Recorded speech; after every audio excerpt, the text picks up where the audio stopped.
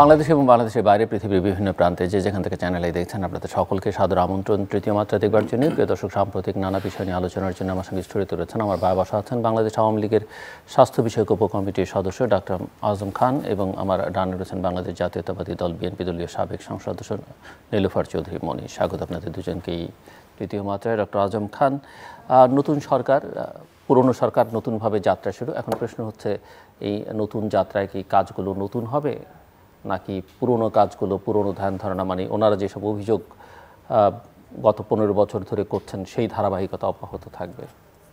ধন্যবাদ জিল্লু ভাই। আমি খুব মানে স্পেসিফিক্যালি বলতে চাই যে আমাদের যে নির্বাচনী এজেন্ডা ছিল সেখানে আপনি যে এই প্রশ্নটা করেছেন, আমাদের মানে আওয়ামী লীগের সভাপতি জননেত্রী শেখ হাসিনা স্পষ্টতই মানে উল্লেখ করা আছে যে আমাদের এই সরকার যদি আমরা ক্ষমতায় আসতে পারি, জনগণ যদি আমাদের পক্ষে রায় দেয়, তাহলে মানে চেঞ্জ মানে কি, মানে দেশের জনগণের এবং এই মানে বিশ্বব্যাপী মানে বাংলাদেশের যেই মানে সিচুয়েশনটা আছে, যেই অবস্থানটা আছে, সেটাকে একদম স্বচ্ছভাবে তুলে ধরবেন। এবং তার কাজ কিন্তু মন্ত্রিসভা গঠনের মাধ্যমেই প্রমাণ হয়েছে। এবং উনি এই সমস্ত ব্যাপারগুলোতেই মানে জিরো টলারেন্সে আহ্বান করেছেন। এবং বিশেষ করে সারা বিশ্বের ইউক্রেন রাশিয়া যুদ্ধের কারণে যেই অর্থনৈতিক মন্দা আছে, সেটার জন্য কিন্তু প্রথম থেকেই মন্ত্রিসভার সবাইকেই বলেছে যে এখন আমাদের প্রথম কাজ হবে যে অর্থনৈতিকভাবে যে আমাদের যেই সমস্যাগুলো আছে, মূল্যস্ফীতি আছে, মুদ্রাস্ফীতি আছে, এগুলো লাগাম টেনে ধরতে হবে। এবং জনগণের জন্য দ্রব্যমূল্যের যেই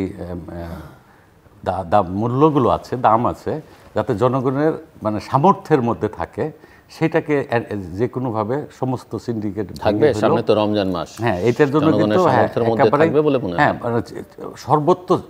সর্বোচ্চ চেষ্টা কিন্তু করছে। কারণ আমাদের যেই মানে যে মন্ত্রণালয়গুলো আছে এই সংক্রান্ত, বিশেষ করে খাদ্যমন্ত্রী কিন্তু বারবারই বলছেন যে যেটা হয় সারা পৃথিবীতে, যে ফেস্টিভ্যালগুলো আসে, সেই ফেস্টিভ্যাল উপলক্ষে কিন্তু কোনো দেশে ইভেন দো 70% পর্যন্ত ডিসকাউন্ট দিয়ে দেয়, কিন্তু আমাদের দেশে আমরা সবাই রোজা রেখে মানে একদম নামাজ রোজা পড়ে সমস্ত দোকানগুলোতে সব কিছুর দাম বাড়িয়ে দেয়। যে এটা কিন্তু পৃথিবীর মানে কোথাও এই ধরনের নাই। সব দেশেই কিন্তু আপনার এই রোজা আসলে, বিশেষ করে এই মানে ফেস্টিভ্যালের সময়, সবাই কিন্তু দামের সব কিছুতে দাম ডিসকাউন্ট করে।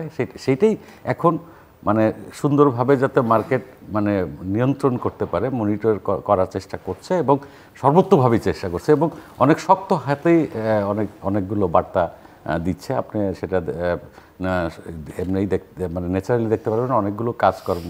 যেমন খাদ্যমন্ত্রী অনেককে বলেছে যে যদি আমি কারো মানে গোডাউনে মজুদ আছে অথচ তারা দাম বাড়ানোর জন্য আটকে রাখছে, তাদের দরকার হয় লাইসেন্স বন্ধ করে দেবে, তালা দিয়ে দেবে, এই ধরনের সমস্ত কিছুই করার চেষ্টা করছে। এবং পাশাপাশি সরকার থেকে রোজার আগে এই যে নিত্যপণ্য জিনিসগুলো আছে সেগুলো আমদানি করার জন্য কিছু মানে প্রক্রিয়া হাতে নিয়েছে।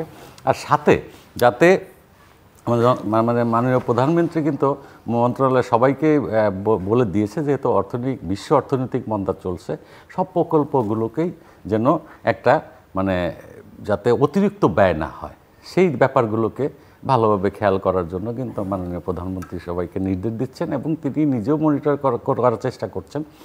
তাই আশা করি যে আপনি যেটা বললেন যে পুরনো ধাঁচের, অ্যাকচুয়ালি পুরনো ধাঁচের না, অভিযোগ তো অনেক, আমাদের মানবাধিকার লঙ্ঘন হচ্ছে, এটা হচ্ছে, ওটা হচ্ছে। না, মানবাধিকার লঙ্ঘন সেটা তো মানে আমি আগেও বলেছি, গণতন্ত্রহীনতা, সিভিক স্পেস নেই, না সেটা আসলে এই কথাগুলো মানে লুটপাট, দেশের বাইরে টাকা চলে যাওয়া, এটা সারা পৃথিবীতে। আপনি মনে করেন আমাদের পাশে, আমি বলতে আমাদের পাশে যে মানে বৃহৎ গণতন্ত্রের দেশ বলা হয় ইন্ডিয়া, সেই ইন্ডিয়াতে যেই পরিমাণে টাকা পাচার হয়েছে ইন্ডিয়া থেকে, ইন্ডিয়ান গভর্নমেন্টই সেটা ওরা বাধ্য হয়েছে কিন্তু ওদের 2000 টাকার নোট বাতিল করে দিতে, মানে এই টাকা পাচারের জন্য। তো এইটা আসলে এই বিশ্বব্যাপী এই ধরনের একটা, বিশেষ করে আমাদের এই সাবকন্টিনেন্টের দেশগুলো মানে টাকা পয়সা যখন নাকি অর্থনৈতিক উন্নয়নের দিকে যায়, তো অনেকেই মনে করে যে মানে টাকা বাইরে রেখে বা মানে একটা প্রক্রিয়া করে। এবং আরেকটা জিনিস হলো যে অনেকেই মানে যে এই প্রপাগান্ডাগুলো একসময় চালানো হতো যে ব্যাংক বন্ধ হয়ে যাবে, হ্যাঁ, মানে ব্যাংকে যে যারা টাকা রাখছে তারা দিতে পারবে না, এই টাকা ব্যাংক দিতে পারবে না, এইসব কারণে আপনি দেখবেন 2023 সালে রেকর্ড সংখ্যক লোকের সঞ্চয়পত্র ভাঙিয়েছে, রেকর্ড সংখ্যক লোক এফডিআর মানে ভাঙিয়ে ফেলছে এই গত 2023 সালে। এবং ওই ভাঙিয়ে ম্যাক্সিমাম অনেক লোকই আপনার এই টাকাগুলোকে ডলার করে বাসায় লকারের মধ্যে আটকে রাখছে, হ্যাঁ, যার জন্য কিন্তু একটা কৃত্রিম ডলার ক্রাইসিস হয়েছে। যাই হোক, এটা আশা করি যে ভবিষ্যতে মানে এই আওয়ামী লীগ সরকারের মানে দূরদর্শী নেতৃত্বের কারণেই এই সমস্ত অতীতেও অনেক রকমের প্রবলেম হয়েছে, সব প্রবলেমকেই মোকাবেলা করে দেশকে সামনের দিকে এগিয়ে নিয়ে যাচ্ছে। মিস নীলোফার চৌধুরী মনি, কতটা সামনের দিকে এগিয়ে নিতে পারবে সরকার মনে হয়, আর কতটা আপনারা সরকার যদি পেছনের দিকে নিয়ে যায় সেখানে বাধা হয়ে দাঁড়াতে পারবেন? আপনাকে ধন্যবাদ। যারা শুনছেন আমার শুভেচ্ছা অভিনন্দন, আমার সহ আলোচককে শুভেচ্ছা। দেখেন, সরকার যদি উন্নয়নের একদম ডালা খুলে দেয় আমরা তো ওয়েলকাম বলবো, উন্নয়নের তো কোনো দোষ নাই। কিন্তু উনি যে কথা বললেন, ওনার কথা আর কাজের সঙ্গে তো আকাশ আর পাতালের মধ্যে ফারাক। যেমন ধরেন, যখন কথা বলছি আজকে পত্রিকায় আসছে গরুর গোশতের দাম 850 টাকা, রোজার আরও 10-15 দিন আছে, এই যে 15 দিনের আগেই গরুর গোশতের দাম এত, অথচ ইলেকশনের আগে এই নির্বাচন, তথাকথিত নির্বাচনের আগে এইটা ছিল 600 টাকায় নেমে আসছিল। তো চাইলেই সিন্ডিকেট বাড়াতে পারে এবং কমাতে পারে। তার মানে ইলেকশনের আগে যারা কমালো, সিন্ডিকেটটার মালিক তাহলে কারা? ইলেকশনকে উপলক্ষ করে। আর এখন তারা দাম বাড়ালো, অথচ সরকার বলছে তারা জিরো টলারেন্সে। জিরো টলারেন্স যদি বলি, যে কোনো আজকের একটা পত্রিকা যদি আমি সামনে ধরতাম আপনার, তাহলে প্রত্যেকটা জায়গায় যে সমস্যাগুলা, জিরো টলারেন্স তো দূরের কথা, 100% সরকার টলারেন্স করছে, দেখাচ্ছে। জিরো তো এই জায়গায় কিছুই না। আজকে দ্রব্যমূল্যের দাম গগনবিদারী, মানুষ দ্রব্যমূল্যের কাজ দিয়ে যেতে পারছে না। চালের দাম কেজিতে 10, 12, 14 টাকা বেড়ে গেছে কেজিতে, সেইখানে ধরতে পারছে না। সরকার শুধু বলছে, চ্যালেঞ্জ দিচ্ছে যে রমজানে কোনোভাবেই দাম বাড়বে না, অথচ দাম কিন্তু নাগালের বাইরে চলে গেছে। আপনি চিনির দাম ধরতে যান, চিনি 170 টাকা কেজি দেশি চিনিটা। তো এই যে এই সামনে শুনি যে 200 টাকা হবে রমজানে, তো তাহলে মানুষ, গরিব মানুষরা সারাদিন রোজা থেকে কিন্তু এক গ্লাস শরবতটা খায়। আর কেউ খাক বা না খাক, গরিবরা খাতো একটা সময়, তাদের শরবত গত 2 বছর যাবৎ চলে গেছে। এইবার তো তারা ওই নামটা পর্যন্ত উচ্চারণ করতে পারবে না। ছোলা থেকে শুরু করে, তেল থেকে শুরু করে, হেন কোনো জিনিস নাই যেটার দাম অনেকটাই বাড়ে নাই, কিন্তু মানুষের আয় কিন্তু আগের জায়গায় স্তব্ধ হয়ে আছে। আরও 2 মাস আগের রিপোর্ট অনুযায়ী আমি বলতে চাই, 2-3 মাস আগের, যে 37% মানুষ বাংলাদেশের তারা ঋণ করে খাচ্ছে, তাদের নিজের কাছে কোনো টাকা নাই। সেই জায়গায় যদি সরকার জিরো টলারেন্স করে, কোন জায়গায় তারা জিরো টলারেন্স করবে? আজকে যখন মানুষ ছি করছে, সারা দেশে ঢি পড়ে গেছে, যে একটা স্কুল পর্যন্ত আজকে যৌন নিরাপত্তার নাই। একটা স্কুলে, ফিকারুন্নেসা স্কুলের মতো একটা স্কুলে, যেখানে একটা টিচার একের অধিক অনেক স্টুডেন্টদের সাথে যে দুর্ব্যবহার, যে অশালীন আচরণ করেছে, যে শ্লীলতাহানির মতো আচরণ করেছে, এটা জাহাঙ্গীরনগর বিশ্ববিদ্যালয় সহ দেশের 4টা বিশ্ববিদ্যালয় নিয়ে যে রিপোর্ট হয়েছে, আজকে সব কিছু ছাড়াই গেছে। স্কুল পর্যন্ত, স্কুলে সন্তানরা আমাদের যারা পড়তে যায়, যারা পড়ে, তাদের সঙ্গে যে আচরণটা করা হয়, সেটার কি সরকার এই জায়গায় ক্ষমতায় যদি আসতে পারি, জনগণ যদি রায় দেয়, যে কথাটা আমার ভাই বললেন, জনগণও রায় দেয় নাই, ক্ষমতায় ওনারা আসবে, ওনারা জানে, ওনারা বলেছে 2041 সাল পর্যন্ত ওনারা এমনি অটো ক্ষমতায় আসবে। ওনারা অটো পাস 14তে করেছে, ওনারা অটো পাস 18তে করেছে, ওনারা অটো পাস আপনার 24-এ করেছে। যেখানে ভোট দিতে মানুষ যাক বা না যাক, তারা পাস। মানুষ অন্য দল দাঁড়াক বা না দাঁড়াক, তারা পাস, তারা দাঁড়িয়েছে। নৌকা 1, 2, 3, 4 যেটাই বলি আমি, সব নৌকা। আর জাতীয় পার্টির মতো একটা দল নিঃশেষ করে দিছে। শুধু তাই না, জাতীয় পার্টি আজকে নির্বাচনে যেতে হলে তাকে তার পোস্টারে দিতে হয় আওয়ামী লীগ সমর্থিত আর জাতীয় পার্টি মনোনীত। করেছে না জাতীয় পার্টি নিজের। শোনেন, যখন তৈলের যখন ভরা ছুটে, তখন কে কতটা দিবে আর কতটা দিলে তার জায়গা, তার নাম্বারটা ঠিক থাকবে, এটা নিয়েই তারা চিন্তায় থাকে। এটা দেশের জন্য, জাতির জন্য ভীষণ খারাপ জিনিস। আমি বলবো না যে এটা বাধ্য করেছে কিনা, নেপথ্যে কিন্তু অটো বাধ্যতে ফেলে দিয়েছে। ফর্মুলার ভিতরে এটা যদি মাইনাস নেগেটিভ ফর্মুলা হয় তো নেগেটিভ ফর্মুলার মধ্যে ফেলে দিয়েছে। এখন যারা যারা ওই তেল দিতে পারবে তারাই শুধু টিকে থাকবে, যারা পারবে না, যারা মনোনীত করেছে আপনি দেখেন তারাই কিন্তু পাশ করেছে। যারা এই 26টা যে দিয়েছিল, যারা হয়তো মনোনীত লেখে নাই তারা পাশও করে নাই।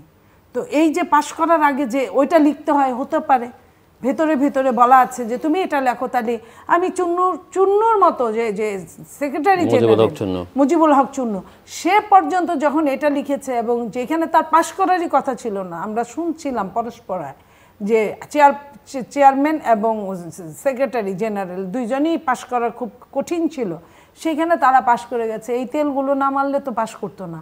তো এই তেলগুলোর যারা ব্যবস্থা করেছে, বিশেষভাবে যারা বিরোধী দলকে একদম স্থবির করে দিয়েছে, স্তব্ধ করে দিয়েছে, তারা একটা দেশের কতটুকু মঙ্গল চাইতে পারে।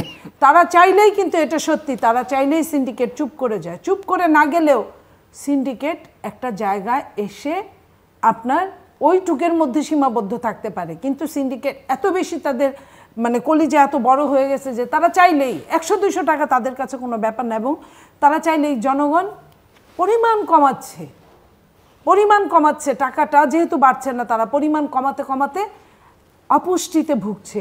আজকের সন্তান যদি আগামী দিনের ভবিষ্যৎ হয়, হ্যাঁ হতে পারে যদি বাই রোটেশনালি ক্ষমতায় আসে, আওয়ামী লীগের ঘর থেকে আওয়ামী লীগ হবে, এমপির ঘর থেকে এমপি হবে, মন্ত্রীর ঘর থেকে মন্ত্রী হবে, প্রধানমন্ত্রীর ঘর থেকে প্রধানমন্ত্রী হবে, তাহলে ওই কয়েকজনের পুষ্টি ঠিক আছে, ঠিক না শুধু ওভারঅল। তাহলে কি আপনারা মেনে নিচ্ছেন যে দেশটা এখন এক দলের হয়ে দাঁড়িয়েছে? আমরা মেনে নিচ্ছি না। আমি দেশের যে ছবিটা, আমি ছবিটার ধারা বর্ণনা দিচ্ছি আপনার সামনে, কারণ আমাদের মেনে নেওয়া না নেওয়ার মধ্যে এখন পড়ে না। কারণ যখন একটা দেশকে ক্ষমতায় আনার জন্য আরেকটা বিশাল বিশাল বড় দেশ যখন সামনাসামনি নিয়ে আসে, একদম ওপেন সিক্রেট হয়ে যায়, কোনো আপনার লুকোচুরিও থাকে না।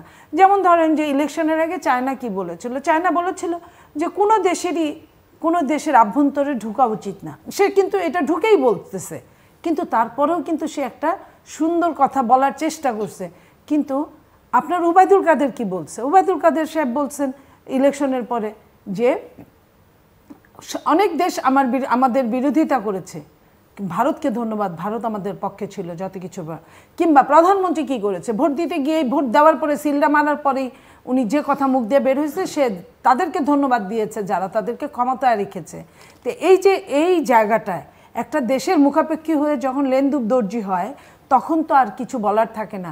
সেইখানে আমার বলার কি, আমার এই যা দেখব তার চুলচেরা হিসাবটা আপনার মাধ্যমে জাতির সামনে উপস্থাপন করা ছাড়া আমার এখানে কি করা আছে। যেমন ধরেন যে আজকে গত 3 দিন আগে পর্যন্ত আপনার ইউএসের আপনার সরকার থেকে প্রতিনিধিরা আসছিল, অনেক রকমের অনেক সিরিজ আলোচনা করলো।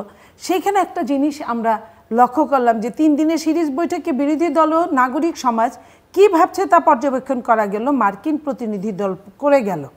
সেই সঙ্গে নির্বাচন তথা বাংলাদেশ ইস্যুতে ভারতের সঙ্গে যুক্তরাষ্ট্রের ভিন্নমতের কথা তারা স্পষ্ট করলেন, মার্কিন প্রতিনিধি দলের সদস্যরা স্পষ্ট করলেন।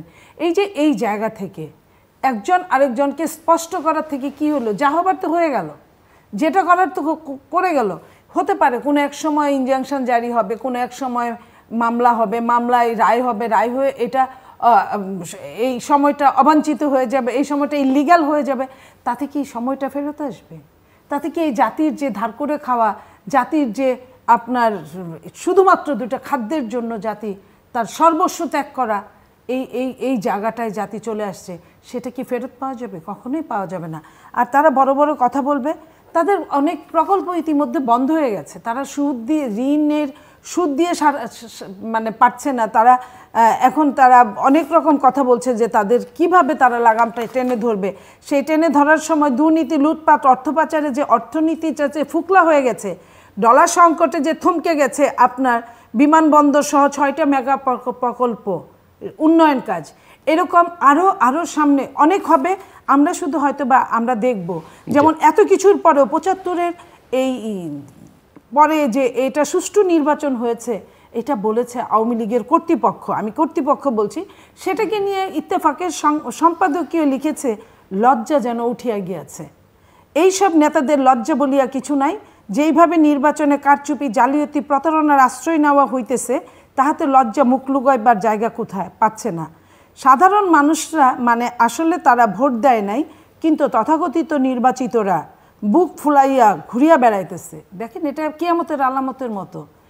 এটা যে এই সময়টা এরকম হবে, এটাই বোধহয় আল্লাহ আমাদের ভাগ্যে লিখে রাখছিল, নইলে আমরা এত অসময়ে আমরা কেন জন্মগ্রহণ করব। মাস্তান, আইন শৃঙ্খলা রক্ষাকারী বাহিনীর সদস্য, গভর্নমেন্ট প্রশাসনিক কর্মকর্তা, এমনকি বিশেষ বাহিনীর সদস্যরা, যারা কোনো দেশেই কিন্তু এই টাইপের লোকদের ব্যবহার করা হয় না। পাকিস্তানও ব্যবহার করা হয় নাই। আমি যদি সেইখানে নির্বাচনের কথা বলি, সেইখানেও কিন্তু এই বাহিনীগুলো ব্যবহার হয় না। অথচ বাংলাদেশে প্রত্যেকটা নির্বাচনে এরা কি সহজভাবে তারা ব্যবহৃত হচ্ছে। আর একটা শ্রেণী যারা পাশ করছে, আমি যখন আপনার সঙ্গে কথা বলছি, ব্যবসায়ীরা আজকে নির্বাচনে 66.67% মানে 200 জন ব্যবসায়ী এই নির্বাচনে এইখানে ঠাঁই পেয়েছে। আপনার মতো ডাক্তারি করে জনগণের সেবা করে ঠাঁই পাওয়ার লোক না। এই 200 জন ব্যবসায়ী ঠাঁই পেয়েছে। অথচ আমি যদি আপনাকে একটা জরিপ বলি, 1954 সালের নির্বাচনে এই ব্যবসায়ীদের সংখ্যা ছিল 4%, 73 সালের নির্বাচনে ব্যবসায়ীদের সংখ্যা ছিল 18%, 79 নির্বাচনে ব্যবসায়ীদের সংখ্যা ছিল 24%, 2001-এ এদের সংখ্যা ছিল 58%, 2008-এ ওই মারামারিতে ব্যবসায়ীরা পিছিয়ে গিয়েছিল, সেইখানে 8-এ 52%, 14-তে এসে আবার 62%, 18-তে 65.33%, আর 24-এ 66.67%। দিনে দিনে বাড়িছে একটা দেশ, হ্যাঁ, দিনে দিনে বাড়ি আছে, দিনে দিনে বাড়ি আছে। আর আমাদের কি হয়েছে, দিনে দিনে যত বাড়ি আছে দেনা, আমাদের বাড়ি আছে দেনা, আর আপনাদের জন্য শুধিতে হইবে ঋণ। যেটা হোক, আজকেই হোক আর আগামীকাল। অনেক রকমের অভিযোগ বা যে চিত্র তিনি তুলে ধরছেন, যে পুরো বিষয়টা এখন এক দলের বিষয় হয়ে দাঁড়িয়েছে। অনেকেই বলছেন যে এটা কি বাকশাল 2.0 কি না। তাহলে আমি ধন্যবাদ জিলু ভাই। আমি আপনার এইটার উত্তর দিয়েই বাকিগুলোর একটু মানে প্রশ্ন অনেক লম্বা ফিরিস্তি দিয়েছে, আমি সংক্ষেপে বলবো। এইটারই বলতেছি, আপনি দেখেন জাস্ট নির্বাচনের আগে, হ্যাঁ, এই বিএনপি দলীয় জোট যারা আছে এবং তাদের সমমনা যারা ছিল, তারা কিন্তু অলরেডি ডিক্লারেশন দিয়েছিল যে আমরা যদি মানে ইলেকশন করে ক্ষমতায় যেতে পারে জাতীয় সরকার করব। তা আপনার মানে কি? হ্যাঁ, মানে তারা পক্ষান্তরে মানে তারাই কিন্তু ওই বাকশালের ওই ফর্মুলাটাকে নিয়ে যেতে যাচ্ছে। যাই হোক, এইটা মানে যেটা বলছেন যে বাকশাল না, এখন আমি বলছি যে আমাদের দেশে গণতান্ত্রিক ধারা অব্যাহত আছে, গণতান্ত্রিক ধারা অব্যাহত থাকবে। হ্যাঁ, তো এখন বিরোধী দলীয়, বিশেষ করে মানে বৃহৎ বিরোধী দল হিসাবে বিএনপির দায়িত্ব যে এই গণতান্ত্রিক ধারাকে কিভাবে আমরা একটা সুষ্ঠু নির্বাচনের জন্য একটা সুস্থ অবস্থানে নিয়ে আসতে পারি। হ্যাঁ, আমাদের দল তথা আমাদের মাননীয় প্রধানমন্ত্রী জননেত্রী শেখ হাসিনা কিন্তু চাচ্ছে যে এই দেশে একটা মানে সুষ্ঠু সুন্দর একটা নির্বাচন হবে, নির্বাচন কমিশন নির্বাচন পরিচালনা করবে, আর সাথে যেই সরকারটা থাকবে তারা ওই ইন্টারিম গভর্নমেন্ট হিসাবে কাজ করবে, তারা নীতি নির্ধারণের কোনো কাজ করবে না, সমস্ত কাজই এই নির্বাচন কমিশন করবে। তার প্রমাণ, অনেকগুলো প্রমাণ কিন্তু এইবারের নির্বাচনে দেখা গিয়েছে। যাই হোক, এখন মনি আপা যেটা বললেন যে মানে আকাশ পাতাল ফারাক উনি দেখছেন, কিন্তু মনি আপা যে রাজনীতি করার মানে মাঠের মানে রাজপথের রাজনীতি করার লোক, কিন্তু আপনাকে তো দেখতে হবে আকাশ পাতাল আপনারা বসে বসে বললে হবে না, সারা বিশ্ব কি বলছে। হ্যাঁ, আমাদের সমস্ত দিক থেকে সমস্ত মানে সূচকে আমাদের অবস্থানটা কি আছে, আর আমাদের নির্বাচন, আমাদের দেশের গণতন্ত্র, আমাদের দেশের আইন শৃঙ্খলা, আমাদের দেশের মানবাধিকার, এই সমস্ত ব্যাপারে সারা পৃথিবী কেন এখন কনসার্ন, সেটা আমাদের দেশের সেই মানে সমস্ত দিক থেকে, সমস্ত দিক থেকে, আর্থসামাজিক দিক থেকে আমরা যেহেতু উন্নয়নশীল দেশে আছি এবং ভবিষ্যতে উন্নত দেশের দিকে যাচ্ছি, যার জন্যই কিন্তু যারা নাকি সারা পৃথিবীতে গণতন্ত্র চর্চা করে বা একটা সুস্থ মানবিক অবস্থা যাতে বিরাজ করে, চিন্তা করে, তারা আমাদের দেশ নিয়ে মাথা ব্যথা বা হেডেক হিসেবে কাজ করছে। এখন আমি বলি, আপনি যেটা বললেন, আপনারা অনেকবার ক্ষমতায় ছিলেন, আপনারা হিসাব করে দেখেন, আপনি বাজার মনিটরিংয়ের ব্যাপারে আপনি যেটা বললেন যে এই যে জিনিসপত্রের দামের ব্যাপারে, এটা কিন্তু যখনই আওয়ামী লীগ ক্ষমতায় ছিল এই বাজার মনিটরিংয়ের যে ব্যাপারটা এবং বাজার যে কন্ট্রোলটা করা, সেটা কিন্তু আপনার এই সর্বদাই সঠিকভাবেই করে আসছে। হ্যাঁ, কিছু কিছু সময় কিছু প্রবলেম অ্যারাইজ করছে, আমি সেটা বলি। সেটা হলো আপনি যেটা বললেন যে এই যে স্কুল কলেজের যে ঘটনাগুলো ঘটছে এইগুলো কিছুটা আমাদের সরকার তথা সবাই আমরা এই ব্যাপারে কনসার্ন যে এই ধরনের ঘটনা না ঘটে। এই বিচ্ছিন্ন ঘটনাগুলোকে আমরা যদি ওইভাবে কাউন্ট করি সারা পৃথিবী, আমরা তো এখন মনে করেন যে উন্নত দেশের দিকে যাচ্ছি সব। আপনি আমার কথাটা শুনে নেন, তারপর আপনি উত্তর দিন। আপনি যদি সেটা বলেন যেখানে নাকি আপনার খোদ আমেরিকা আরও 250 বছর আগে তারা সভ্য জাতি হিসাবে প্রতিষ্ঠা এবং গণতান্ত্রিক একটা মানে ধারাবাহিকতা আসছে, সেখানে আপনি স্কুলে কী সব ঘটনা আপনি দেখেন, আপনি যৌন হয়রানির ব্যাপারটা দেখেন, যেখানে নাকি আমেরিকা ইউরোপে যেই দেশে নাকি সর্বোচ্চ মানবাধিকারকে মানে প্রাধান্য দেওয়া হয়, সেইখানে যৌন হয়রানির ব্যাপার খোদ আমেরিকার আর্মির মধ্যে যে যৌন মেয়েরা যৌন হয়রানির শিকার হয়, যে দেশের এলিট যেই মানে বাহিনী আছে সেখানে হয়, সেগুলো তো অপরাধ হয়, পানিশমেন্ট হয়, কিন্তু হ্যাঁ পানিশমেন্ট হয়। এখানে একটা লাইন বলি, একটা লাইন আপনার ভিকারুন্নেসা কি করেছে আর আগেও যে একই কেলেঙ্কারিতে শুনেন, একই কেলেঙ্কারিতে হেড অফিসে তাকে ট্রান্সফার করেছে, যেখানে তাকে মিনিমাম তাকে সাময়িক বরখাস্ত করা উচিত, সেখানে করেছে। আবার এই যে এই লোকটাকে এটাকেও তাই করেছে, জেলে গেছে। আমি এখন জিনিসটা হলো কি যে আমরা তো মানে মানে মার্শাল ল দিয়ে দেশ চালাচ্ছি না, হ্যাঁ, আইনের শাসন যেহেতু আছে, আপনার প্রত্যেকটা লোকের অধিকার আছে যে তাকে আইনের আশ্রয় নেওয়ার জন্য, এবং এই প্রক্রিয়াটাকে ত্বরান্বিত করার জন্য কেউ বিলম্বিত হয়। আপনি আমাদের যেখানে জাতির জনক বঙ্গবন্ধু শেখ মুজিবুর রহমানের সব পরিবারে মেরে ফেলা হয়েছে, তাদের বিচারের জন্য আমাদেরকে মানে যুগের চাইতে অনেক বেশি দিন অপেক্ষা করতে হয়েছে আইনি জটিলতার জন্য, এবং আইন কানুনের মাধ্যমে হয়েছে দেখে।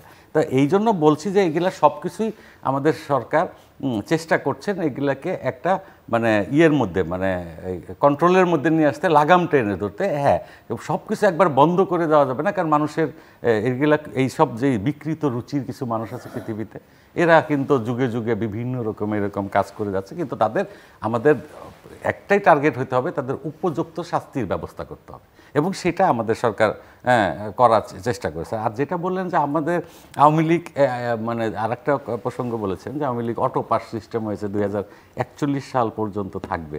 এখন জনগণ যদি আওয়ামী লীগ সরকারের কে চায় যে 41 পর্যন্ত, হ্যাঁ না অবশ্যই আপনাদের আমি এইটাই আসতেছি যে আপনার যেই জনগণ যদি চায় তাহলে আপনার এই আপনার কি যেন আওয়ামী লীগ অবশ্যই ক্ষমতা আসবে, জনগণ না চাইলে হবে না। আপনি উদাহরণ যেহেতু পাকিস্তানের উদাহরণটা চেনেছেন, আপনি দেখেন পুরা পাকিস্তানের রাজনীতি টোটালি আজকে মানে কত বছর যাবৎ আর্মি কন্ট্রোল করতেছে, এবং আর্মি শুধু আর্মি মানে না, তারা আর্মি মানে সমস্ত কিছু কন্ট্রোল করে পাকিস্তানে।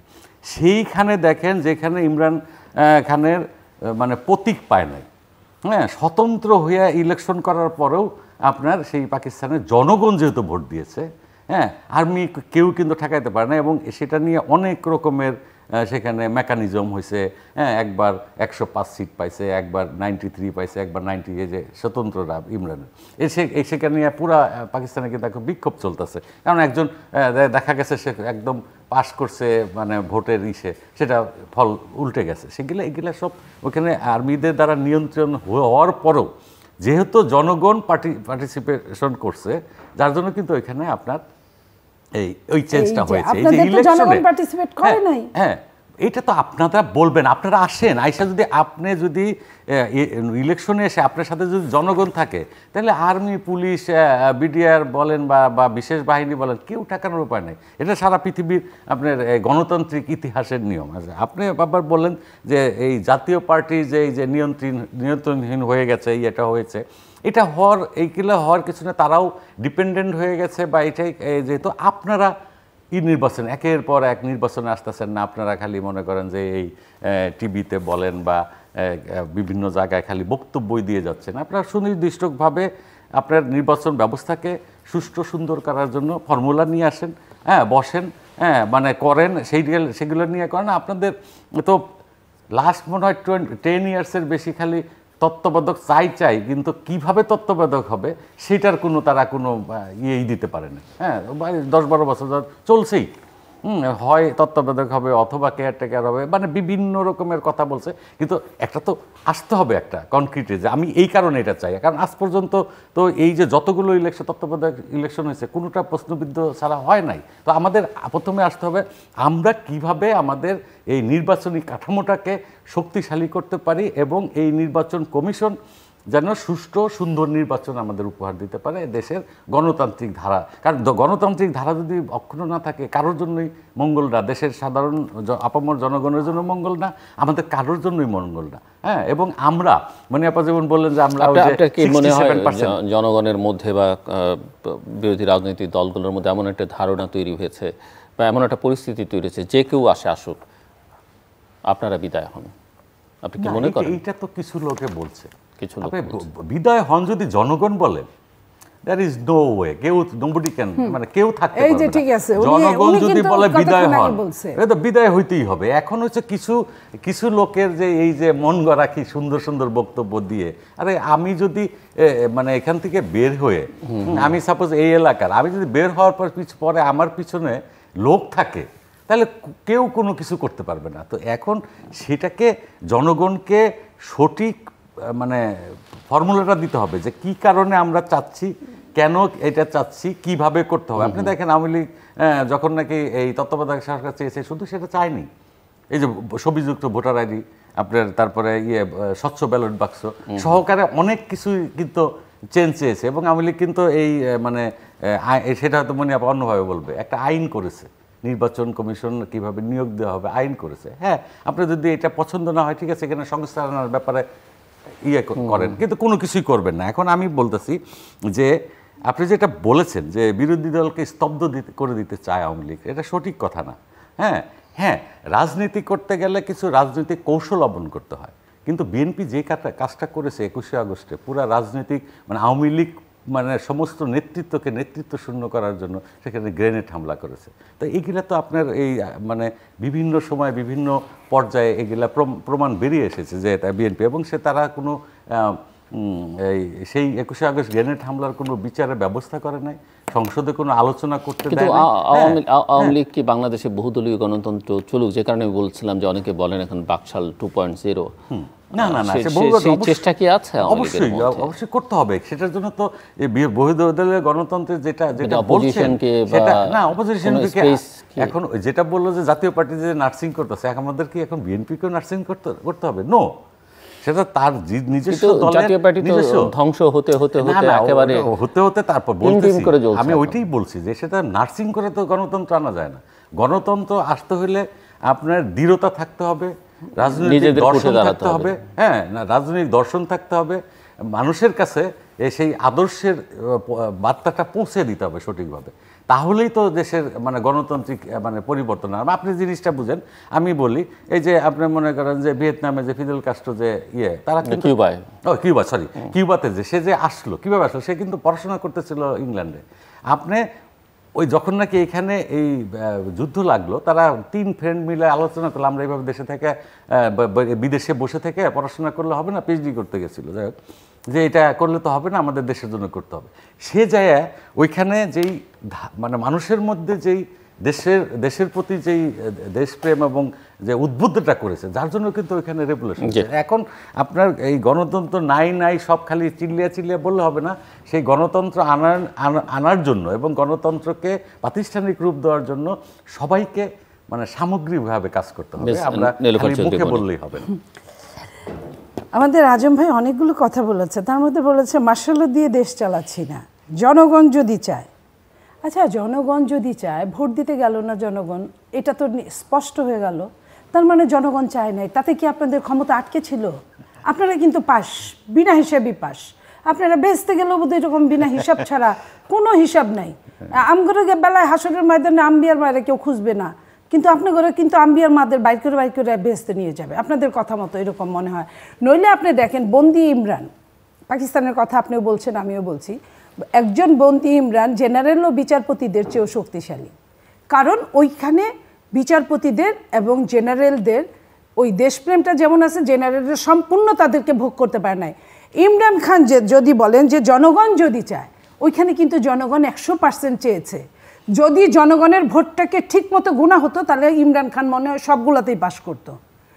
ওইখানে জনগণ চাওয়ার পরেও ইমরান খান আসতে পারে না। বলে যে বিএনপি যদি নির্বাচনে যেত বা ইমরান খান যেখানে দল নির্বাচন করতে পারতেছে না, দলের প্রতীক নাই, তার সমর্থিত স্বতন্ত্র প্রার্থীরা এত আসন পেয়ে বিজয়ী হয়েছে, বিএনপি কেন ওই ধরনের একটা এই লাইনটা এই জায়গায় আসছি। আর বিএনপি যদি যেত তাহলে কি হতো, বিএনপি এনটিতে যারা আছে, যারা সরকারের শাসনে বসে আছে, ক্ষমতার দুর্দান্ত প্রতাপ নিয়ে পাশের দেশের ম্যান্ডেট নিয়ে, ইমরান খান কিন্তু পাশের দেশের ম্যান্ডেট নেয় নাই, বা তার দেশ আর্মিরা ওই দেশের সবকিছু নিয়ন্ত্রণ করে। হয়তো বা অন্য কোনো দেশ, বড় বড় দেশ কিছুটা করে আর্মিদের উপরে, কিন্তু আর্মিরা কিন্তু ওইখানে তারপরেও পারে না। কিন্তু বাংলাদেশটা তো সরাসরি এখানে আর্মি বলেন, প্রশাসন বলেন, কারো কোনো ক্ষমতা নাই।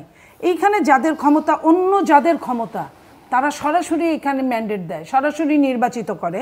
আমি যদি বলি আপনাকে, ভারতের থিঙ্ক ট্যাঙ্কার শ্রী রাধা দত্ত বলেছে, শ্রী রাধা দত্ত, তার নামটা বোধহয় সবাই জানে কম বেশি, সচেতন মহল, উনি মনে করেন, উনি বলেছেন যে বাংলাদেশে 10%-এর নিচে ভোট দিয়েছে, যেখানে, এটা কিন্তু আমার কথা না, উনি সাক্ষাৎকারে বলেছেন প্রথম আলোতে সম্ভবত।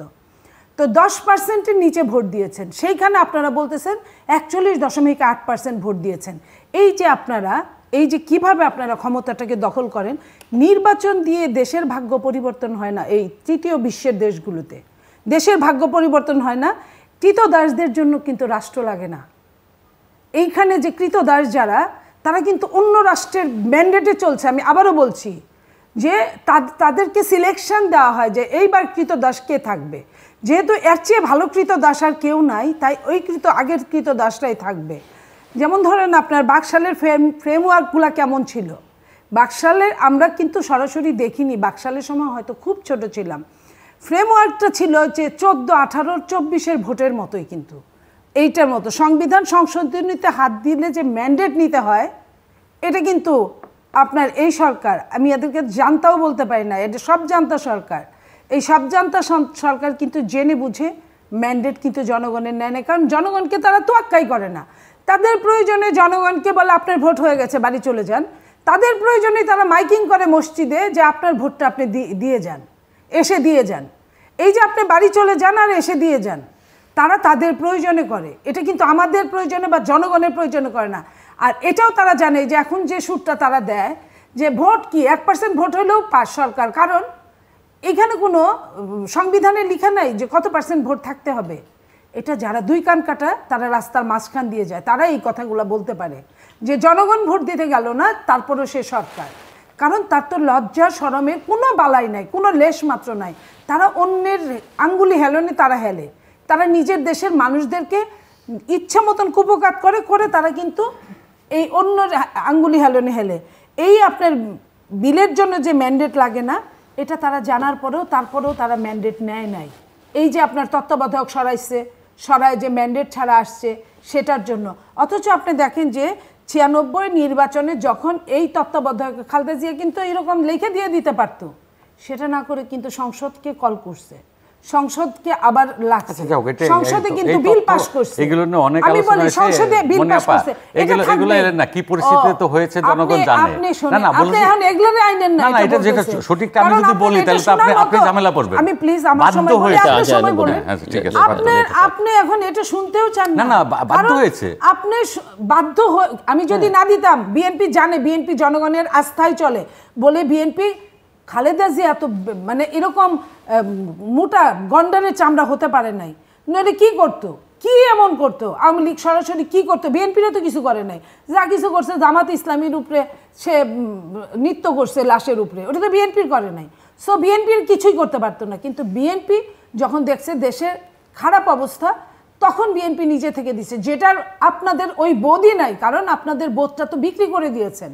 ওই বিক্রি করা বোধ নিয়ে আপনি এটা বলতে পারেন, আমি এটা বলতে পারি না, কারণ আমি জনগণের ম্যান্ডেটকেই পছন্দ করি। এখন পর্যন্ত জনগণের ম্যান্ডেট নিয়েই আমি থাকতে চাই। আর 21শে আগস্ট আর 15ই আগস্ট, এই 2টা আগস্ট ছাড়া আপনাদের কিন্তু কোনো মানে মানুষের একটা থাকে না যে এই টাকাটা এটা হলো গিয়ে আমার লাভের টাকা আর এটা হলো পুঁজি, আপনাদের পুঁজি কিন্তু এইটাই, এছাড়া পুঁজি নয়। আপনি যদি 21শে আগস্ট নিয়ে এত কথা বলেন, প্লিজ যে কোনো হত্যাকাণ্ড খারাপ, আমি কিন্তু ওটা বলি না। 21শে আগস্টকে পুঁজি হিসাবে এটা বলেন না প্লিজ, আপনাদের পুঁজি আরেকটা পুঁজি আছে, ভুল বলেছি, আরেকটা পুঁজি হলো চেতনার পুঁজি। নিজস্ব কোনো মুক্তিযোদ্ধা নাই, চেতনা দিয়ে আপনারা চলেন।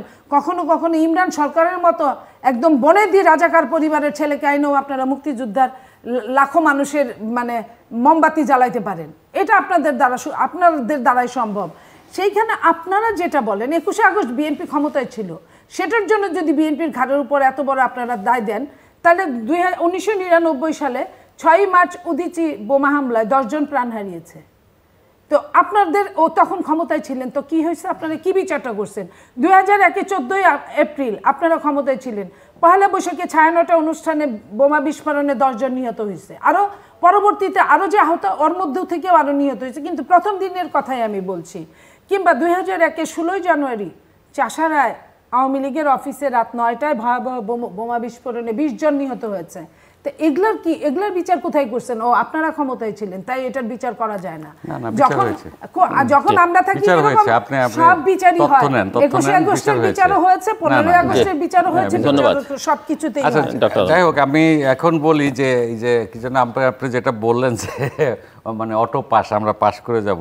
হ্যাঁ, দেখেন আপনার অটো পাস মানে এটা সম্ভব না। যদি জনগণ সাথে থাকে তাহলে মানে অটো পাস মানে যেটা বলছেন সেটা সম্ভব না। আপনাদের যদি জনগণ সাথে থাকে, আপনি যেটা বলতেছেন সেটা আসলে মানে আপনি যেহেতু রাজনীতি করেন, আমি আগেও বলেছি, তো আপনার এই জনগণকে নিয়ে রাজনীতি করলে এবং জনগণ যদি সাথে থাকে তাহলে কোনো বাহিনী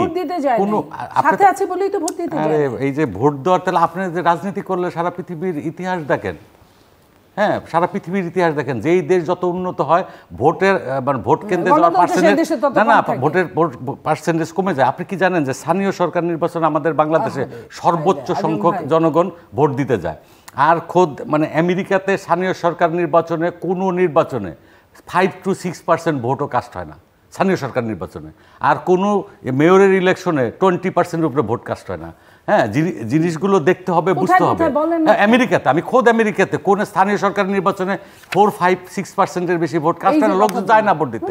হ্যাঁ, সমস্ত খোদ আপনি নিউ ইয়র্কে দেখেন, যেখানে সবচেয়ে বেশি বাঙালিরা থাকে, নিউ ইয়র্কে প্রত্যেকটা স্টেটে স্থানীয় সরকার নির্বাচনে আমি চ্যালেঞ্জ দিয়ে বলতে পারি কোথাও 4-5-6%-এর ভোট কাস্ট হয় না। হ্যাঁ, স্থানীয় সরকার আপনি দেখেন, খবর নেন আপনি, না আপনি খবর নেন, আপনি ঠিক আছে, আপনার সাথে তো মাঝে মধ্যেই এখানে ডিবেট করি, আমি আপনাকে প্রমাণ দেখি, আপনি খবর নেন।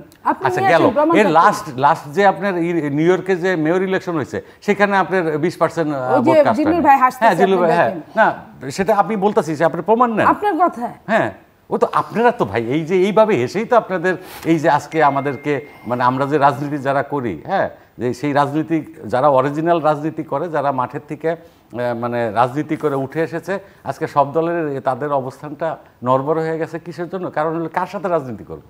প্রতিপক্ষ নেই, কারণ আপনারা হেসে উড়িয়ে দেন ভাই। আর আসল রাজনৈতিক ধারায় আসেন, রাজনীতি করেন, হ্যাঁ, তখন আমাদের রাজনীতি যারা অরিজিনাল রাজনীতি করে তখন আর ওই যে আমাদের দলীয় সাধারণ সম্পাদক যে বলেছে যে ওই যে দল ছুটে যে কাওয়ার ওই যে যে আসছে, সেটার কম দুঃখে বলে নাই। যাই হোক, এখন আপনি বলি, আপনি যে কথাটা বললেন যে দেশপ্রেম নাই ভাই, এটা মানে আমি কি বলবো, জনগণের আপনাদের প্রতি আস্থা চলে যাওয়ার এটা একটা কারণ।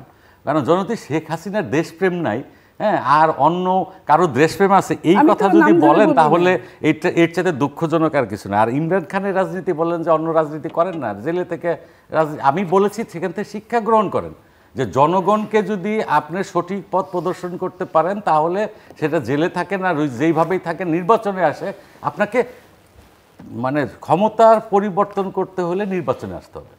হ্যাঁ, নির্বাচনে এসে আপনারা জনগণকে উদ্বুদ্ধ করেন, তাহলেই আপনারা ক্ষমতায় আসতে পারবেন। তাছাড়া আপনারা ইলেকশনে আসবেন না এসে আমি মানে বলবেন যে এই যে ভোট কেন্দ্রে যায় না অমুকে এই ভোটের পার্সেন্টেজ, হ্যাঁ, যারা পরিচালিত হয়েছে। আপনি একটা কথা বললেন যে মানে এই যে গণতন্ত্র, এখন আমেরিকার একটা জরিপে দেখা গেছে যে গণতন্ত্রটা কিসের মানে কোন কারণে নির্ভর করে, এটার মধ্যে অনেকগুলো ক্রাইটেরিয়া আছে এবং সেখানে নির্বাচনী প্রক্রিয়ার পার্সেন্টেজটা 15 বা 17% সেটা সেখানে আসছে এই জরিপে, যে এটা হলো নির্বাচন প্রক্রিয়াটা, এটার সাথে গণতন্ত্রকে প্রতিষ্ঠিত করার ন্যূনতম প্রাইমারি পূর্ব শর্ত, এটা তো পূরণ করতে হবে, এটা পূরণ না করলে তার গণতন্ত্র সেগুলো আপনি দেখেন। আর আমি বলি 96 সালের নির্বাচনে, যে 96 সালে যেটা বললেন যে মানে বেগম খালেদা জিয়া যে 15 ফেব্রুয়ারি নির্বাচনে, সেই নির্বাচন দিয়ে তখন ওই যে আপনার ওই ফ্রিডম পার্টির এদেরকে ওই বিরোধী দলে বসে দেশ চালানোর চেষ্টা করেছে, কিন্তু পারে নাই। কারণ হলো কি, জনগণ আপনাদের সাথে ছিল না, আমাদের সাথে জনগণ ছিল দেখেই পারে নাই। এবং আমাদের সাথে এখনো জনগণ আছে দেখেই আমরা আপনারা ইলেকশনে না আসলেও আমরা মানে এই মানে দেশ পরিচালনা করতে পারতেছি। আর খুবই দুঃখজনক এবং খুবই মানে এটা আপনার সাথে আমি আসলে মানে ডিফারও করার মতো আমার মন মানসিকতায়, যখন আপনি বলেন 15ই আগস্ট আর 21শে আগস্টের আমাদের পুঁজি, ভাই আমাদের যেখানে এই জাতির জনক বঙ্গবন্ধু সহকারে সব পরিবারের সবাইকে হত্যা করা হয়েছে, আর সেই হত্যা রাজনীতিকে আমরা পুঁজি করে রাজনীতি করব, এটা খুবই দুঃখজনক। আপনারা এটা বলেন না। শুনেন, আমি একটা জিনিস 15 কেন এর চেয়ে ওই জায়গাটায় আর কি আছে আপনাদের, আমি ওইটাই বলছি, ট্র্যাজিক ঘটনা আর পৃথিবীতে আছে। আমি তো অস্বীকার করছি না, তাহলে এটা টান দেব না কেন?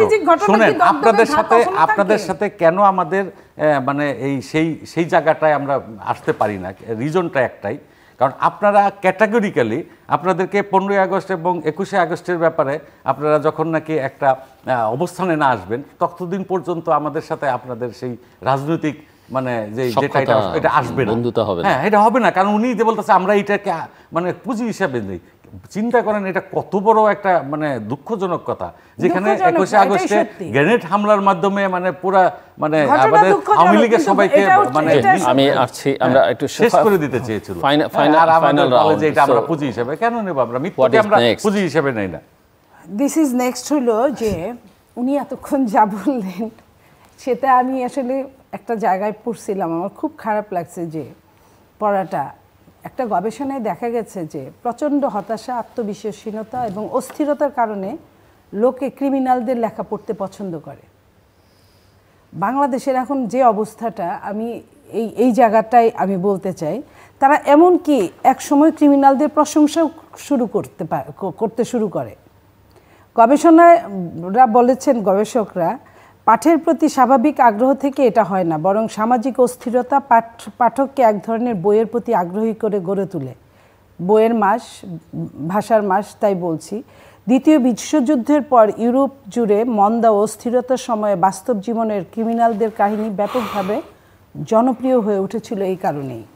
আর আজকে যখন এই যে এইভাবে নির্বাচনগুলো নিয়ে যে অবস্থা করছেন, আজকে দেখেন বাংলাদেশে যেসব ক্রিমিনালরা আছে তারা বড় বড় ব্যবসায়ী, যত ক্রিমিনালরা আছে তারা বড় বড় রাইটারও হয়ে গেছে, লেখালেখি করছে।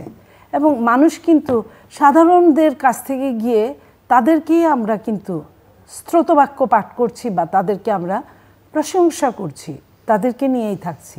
আমি কিন্তু কথাটা খুব দুঃখের সাথে বললাম আজম ভাই, কারণ আমার চেয়ে আপনার ব্রেন কোনো অংশে কম না, বরং বেশি। আপনি ডাক্তার, চোখ দেখেন, আপনার কাছ থেকে জাতি অনেক ভালো কিছু আশা করে। হ্যাঁ,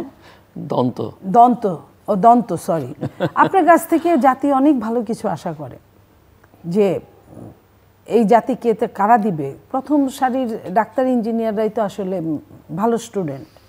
সেইখানে আপনার কাছ থেকেও যখন এই যে তথাকথিত বাক্যগুলি আসে, তখন আসলে আমরা আরও হতাশ হয়ে যাই। হতাশ কিন্তু আমরা নির্বাচনের কারণে হই নাই, হতাশ হয়েছি আমরা এই জাতির সামনের ভবিষ্যৎ কী সেটার জন্য। হতাশ হয়েছি আমরা এই দেশে ডলারের অভাবে মানুষ এলসি করতে পারছে না, এই জন্য। ব্যবসায়ীরা তাদের ব্যক্তিগত সুখ ঐশ্বর্য বৃদ্ধি করার লক্ষ্যে সংসদ সদস্য হচ্ছে ব্যবসা ছেড়ে দিয়ে, তারা চুরিচামারিতে ব্যস্ত হয়ে যাচ্ছে। আর ব্যবসাগুলো কিন্তু ওই যে বলছেন যে একটা সিন্ডিকেটের কাছে বর্গা চাষির মতো হয়ে গেছে। তো সেই জন্য কিন্তু আমরা সব কিছু মিলে হতাশ। সামনে রমজান, যে দেশের প্রধানমন্ত্রী নিজেই বলে মার্চে দুর্ভিক্ষ আসবে, সে দেশে মার্চ কেমন হবে আমি জানি না।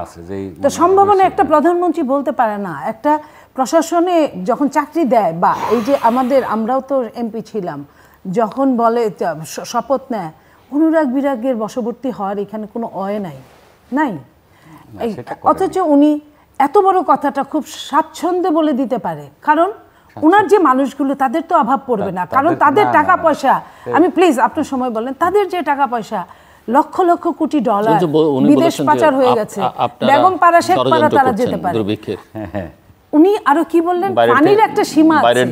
উনি যখন মানুষ যখন ডিম কিনতে পারে না তখন বলে ডিম সিদ্ধ করে যখন দাম সস্তা হবে। আচ্ছা বলেন তো, উনি বলার পরে কি ডিমের দাম কমেছিল? এক দিনের জন্য, এক মিনিটের জন্য, এক সেকেন্ডের জন্য কমে নাই। উনি বলার পরে আজকে পর্যন্ত কাঁচামরিচ কিন্তু এটা সিজনাল, অথচ এখন আর সিজনাল নাই কিছু। উনি বলার পরে পেঁয়াজের দাম আজকে সিজনাল, পেঁয়াজের সর্বোচ্চ এখন মৌসুম, এখন 120 টাকা কেজি পেঁয়াজ কিনে খেতে হচ্ছে জনগণের। অথচ এই টাইমে মুড়ি কাটা পেঁয়াজগুলো 20 টাকা, 25 টাকা, 10 টাকা, 12 টাকা এই রেটে চলে, কারণ ওগুলা কেটে ফেলে দেওয়া পেঁয়াজ। সেই সময়টা 120 টাকা কেজি ওই পেঁয়াজটা কিনে খেতে হচ্ছে। উনি বলার পরে উনি ফান করে জাতির সাথে, ঠিক আছে, জাতির যদি ওরকম পয়সা থাকতো একবেলা ফান সহ্য হতো। মানুষ যখন আপনার জাতীয় মাছের নাম ইলিশের বদলে পাঙ্গাস বলে, আর এই পাঙ্গাসের কাঁটা, যে কাঁটাবিহীন একটা মাছ, খালি মাঝখানে একটা কাঁটা থাকে, ওই কাঁটা কেনার জন্য লাইন দিয়ে মানুষ বাজারে গিয়ে রাতের অন্ধকারে গিয়ে দাঁড়ায়। সেই দেশের প্রধানমন্ত্রী যখন আপনার বলে যে দুর্ভিক্ষ, আবার বলে কি এই সিন্ডিকেট নাকি বিএনপি চালায়, এইটা দুর্ভিক্ষর জন্য বিএনপি দায়ী। বিএনপি কি এত পয়সাওয়ালা? বিএনপি এত পয়সাওয়ালা? আওয়ামী লীগ এই 18 বছরে বিএনপি, 16 বছরে বিএনপি কে এত পয়সা বানিয়ে দিয়েছে। সার্ভে করেন আপনি? শোনেন, আমি সার্ভে করব না, আপনারা সার্ভে করেন। বিএনপি খেটে খাওয়ার জাতি। আপনার বিএনপির সঙ্গে আপনি এই কথাটা বলছেন, বিএনপি আপনি নিজে চিন্তা করেন, বিএনপি কে কি আপনারা একটা কাজ দেন কোনখানে? পার্টির মাধ্যমে বিএনপি হইছে আর আপনি খেটে খাওয়া দল, খেটে খাওয়া দল বুঝেন। আপনার বিএনপি এখন পর্যন্ত শোনেন, কিংস পার্টি এখন আপনারা করেন, আপনারা কিংস পার্টি করে একবার তৈমুর আলম রে নেন, একবার আপনার শমশের মুবিন রে নেন, একবার শাহজাহান ওমর রে নেন, আপনারা কিংস পার্টি করেও কিন্তু দল ভাঙতে পারেন না। এটাই বিএনপির সফলতার চাবিকাঠি। এই জায়গাটাই বিএনপি খেটে খাওয়া একটা দল, বিএনপি একটা খেটে খাওয়া জাতির মধ্যে পড়ে। বিএনপি এই জায়গাটায় আপনি বিএনপিরে যদি ধরতে পারতেন, যদি বিএনপি সিন্ডিকেট এটা করতো, যদি ধরতে পারতেন, তাহলে কি করতেন? আপনি তো এমনিই মেরে ফেলতেছেন 13 জন মানুষ। এই যে এই 28 অক্টোবরের পরে জেল থেকে বের হয়ে 13 জন মানুষ আর জেলের মধ্যে এবং জেল থেকে বের হয়ে মারা গেছে। আপনি যে দেশের এই অবস্থা, সেইখানে বিএনপি সিন্ডিকেট চালাবে আর আপনারা চুপ করে বসে থাকবেন? এত ভালো ভদ্রলোকের দল কি আওয়ামী লীগ? এটা বাংলাদেশের একটা পাগল, যে রাস্তায় পাগল পাগলি বসে থাকে, তারাও কিন্তু এটা বিশ্বাস করে না, তারাও এটা বিশ্বাস করে না। আপনার দল তো সেই দল যে ছিনতাই চাঁদাবাজিতে আলোচিত, যেটা ঢাকা বিশ্ববিদ্যালয়ের ছাত্রলীগের পূর্ণাঙ্গ কমিটির কিন্তু সহসভাপতি, ছিনতাই চাঁদাবাজিতে আলোচিত। আপনার মাদকের যেটা আপনার গেল যৌন কেলেঙ্কারির কি করতে, সেইখানে আপনার মাদকের যে মাদক সরবরাহ করে, ব্যবসা করে, জাহাঙ্গীরনগর বিশ্ববিদ্যালয়ের যত মাদক ব্যবসায়ী, মাদক সম্রাট, তারাও কিন্তু ওইখানে পড়ে। তা আপনি মনে করেন আপনার সবখানে আপনি খাইতে খাইতে সব কিছু খাই ফেলছেন। সিন্ডিকেট আপনারা চাইলেই ইলেকশনের আগে গুস্তের দাম কমে, আপনারা না চাইলেই দাম বাড়ে। তাহলে আপনি বলেন যে বিএনপির ওইখানে কারা গরু গুস্তের ব্যবসা করে, আপনি খুঁজে বাই করেন, শেষ করতে হবে। তো ওই জন্য বলছি যে পারলে দেশটা তো দখল করে নিছেন, কিন্তু দেশের চাবি তো আপনাদের হাতে নাই। চাবি যেখানেই থাকুক না কেন, তাদেরকে বলেন যে তোরা তো আমগরে এই যে 24-30 বিলিয়নের ডলারের মধ্যে তোরা 10-12 বিলিয়ন ডলার নিয়ে যাস, আমাদের অন্তত 2 বেলা 2 মুঠো ভাত খায় বাঁচতে দে। আমাদের ছেলেরা বেকার, সব কিছুই আমরা মেনে নিছি, কিন্তু যখন মানুষ একদম দেয়ালে পিঠ থেকে যাবে তখন কি করবে? এটা কি একবারও বুঝেছেন? আচ্ছা, ধন্যবাদ। আমি একটু সংক্ষেপে বলছি। আমি একটা কথা আগে বলেছিলেন যে বিমানবন্দরের, বললেন যে ডলারের অভাবে বিমানবন্দরের কাজ বন্ধ হয়ে গেছে। সঠিক না, বিমানবন্দরের কাজ চলছে, কারণ বিমানবন্দরটা একটা সেন্সিটিভ ব্যাপার। এই কাজের এখানে যে বিভিন্ন কমিউনিকেশনের যে ব্যাপারগুলো আছে, যেহেতু জাপান এটা জায়গা করছে, হ্যাঁ, তো তারা ওগুলো সমস্ত কিছু কমপ্লিট করে পত্রিকা দেখে আপনি যেটা হলো যে পত্রিকাতে কি বললো ভাই, পত্রিকাতে কত কথা লাগে না, কত রকমের কথা বলে, মানে জলজন্ত উল্টা পাল্টা কথা। শুনেন, হেডলাইন দেয় প্রথম আলো, এমন একটা হেডলাইন দেয় যে ভিতরে দেখা গেল যে সারমর্ম একেবারে পুরাটা অন্য। যাই হোক, আমি যেটা বলতেছি, এখানে ডলারের সংকট হবে কেন? যেখানে জায়গা ওইটা বিমানবন্দর করতেছে। আপনি দেখেন, আপনি তো বিদেশ নিশ্চয়ই ভ্রমণ করেন, হ্যাঁ, অন্তত যে কোনো জায়গায়। এখন পর্যন্ত ঢাকা বানামরা আমাদের আন্তর্জাতিক, মানে যে হযরত শাহজালাল আন্তর্জাতিক বিমানবন্দরের নামটা চেঞ্জ হয় না, ইন্টারন্যাশনাল এখন পরে DAKC আছে।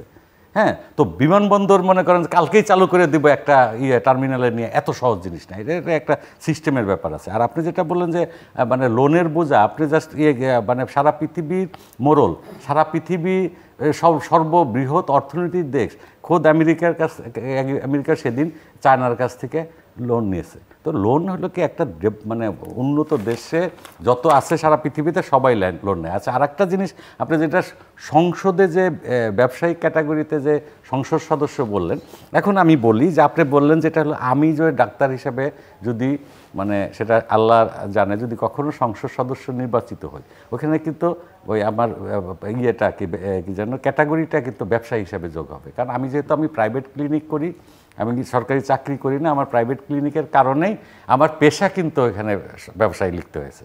তো এইরকম ব্যবসায়ী অনেক আছে। যাই হোক, আমি বলছি আমাদের 16 জনের মতো, না আপনি তো জানেন না, তবে আপনি ভুল বলতেছেন। আমার ওইখানে ডাক্তারি মানে পেশা, ডাক্তার লেখার কিছু নাই। আরে আমি কি বলতেছি যে আমাদের যে 14 জন ডাক্তার আছে, চিকিৎসক পেশা না, মানে ব্যবসায়ী পেশা আছে। কারণ আমার তো পেশাটা আমি যেই ডাক্তারি করতেছি, হ্যাঁ, আমি তো সরকারি চাকরি করলে ইলেকশন করতে পারবো না। তাহলে কি আইনজীবীকে তো আইনজীবী লেখেন, তো আইনজীবীরা তো ব্যবসায়ী করেন, আইন ব্যবসা। ওই যে অরিজিনাল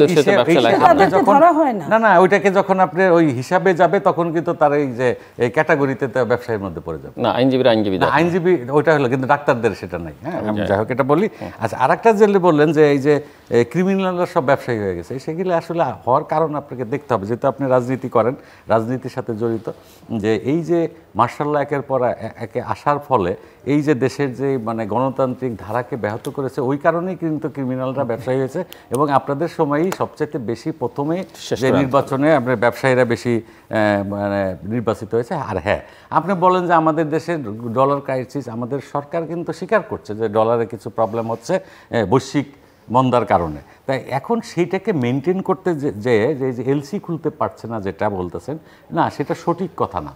কারণ এলসি খুলতে পারতেছে অনেকেই, অনেক অসাধু ব্যবসায়ীরা এলসি আন্ডার ভয়েস মানে ওভার ভয়েস করে দেশের থেকে যাতে ডলার পাচার না করতে পারতেছে, সেগুলো টাইট দেওয়ার ফলে অনেক ব্যবসায়ী অনেক রকম এলসি খুলতে পারতেছে না। কিন্তু নিত্য প্রয়োজনীয় দ্রব্যাদি সহকারে এই মানে আপনার এলসি খুলতে প্রবলেম হলো লাক্সারিয়াস আইটেমগুলোর উপরে একটু টাইট দিচ্ছে সরকার, সেটা আমি অসুবিধা। আর যেটা বললেন মাননীয় প্রধানমন্ত্রী যে দুর্ভিক্ষ কথা বলেছে, এটা হলো সবাইকে অ্যালার্ট করেছে যে আমাদেরকে এমনভাবে মানে প্রশাসন এবং সহকারে যেই এই মানে জনপ্রতিনিধি যারা আছে তাদেরকে এমনভাবে মানে কাজ করতে হবে। এবং যেই একটা পর্যায়ে যে ইউক্রেন রাশিয়া যুদ্ধের পরে সারা পৃথিবীতে যে অর্থনৈতিক যে ক্রাইসিস তৈরি হয়েছিল, হ্যাঁ, সেটার কারণে কিন্তু জননেত্রী শেখ হাসিনা বারবার বলেছে 1 খণ্ড জমিও আপনি মানে অনাবাদি রাখবেন না, আমাদেরকে নিজেদের শস্য উৎপাদন করবে। আর যেটা বললেন যে মনে হচ্ছে যে এই যে বিএনপির নেতাকর্মীরা যে জেলের মধ্যে মারা গেছে, এর বাইরে মনে হয় বিএনপির নেতাকর্মীরা মারা যায় না।